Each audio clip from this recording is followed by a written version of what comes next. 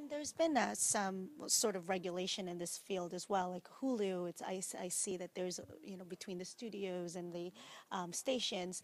Uh, is this something that you actually encounter yourself, or is it a different sort of battle? You're very well informed, and in fact, I was just looking last night. I'm going to be blogging about it later on today.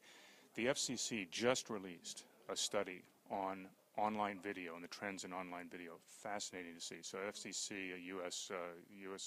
Federal Communications Commission, yeah.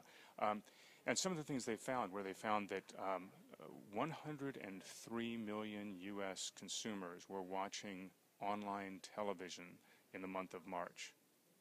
60 million were watching broadcast television. So over 50% more, exactly. Additionally, they talk about the rise of these alternative programming channels, etc. So we're seeing a time that's very interesting from a regulatory standpoint. The FCC always is very concerned about competition and competitive dynamics. And what they're seeing is that there's increased competition with the rise of the IPTV providers like AT&T and Verizon. That's a good thing from their perspective.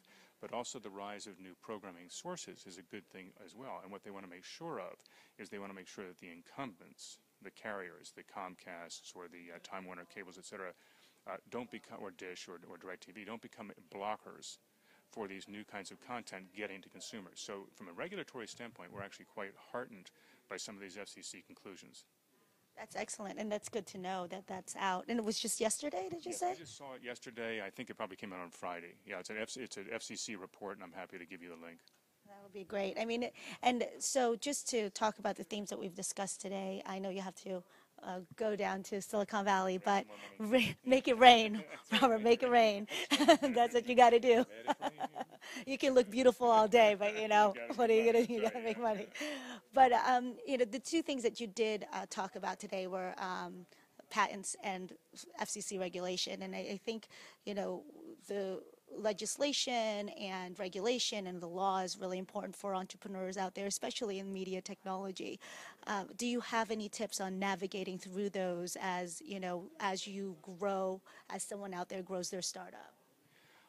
Yeah, well, I think there's a couple of things. First of all, I think that it's important for entrepreneurs, for entrepreneurs like all of us, to know that the Patent and Trademark Office at uspto.gov actually makes it pretty easy to file patents these days. And I encourage entrepreneurs to take a little bit of time. You can actually self-file through the USPTO, and if you think you have a novel idea, it's a fairly inexpensive way to take the first step.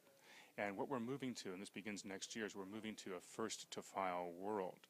So it's changing from the way it has been to the way of the future, which means that we should all be very, very careful to quickly move to protect things that we think are novel and pass the test, the litmus test of what an important patent is.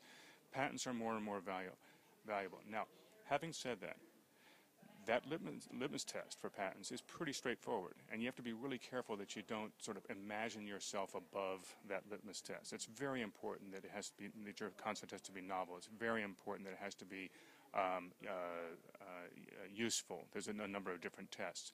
So before you spend too much money, take a real close look at that. But patents do have increased value in today's world, and I think that I encourage people to take a look at filing patents on their work. And then if you start to get serious, hire a great patent firm. We've worked with Fenwick and West for 20 years. Fenwick's got a great patent firm. Patent firms are friendly toward entrepreneurs, and if you have a great idea, you'll find somebody that'll give you a home there.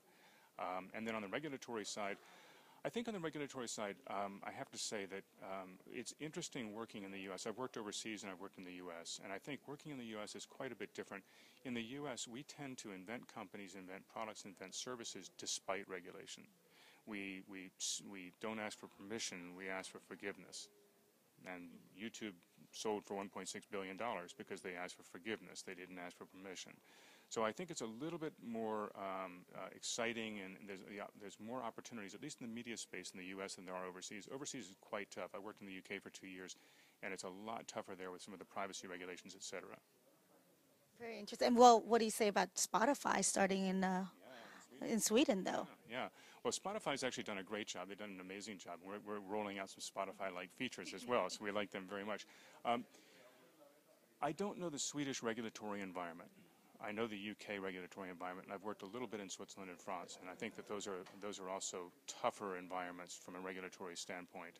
So I can't really speak to Spotify, although I think some of their features are incredibly exciting.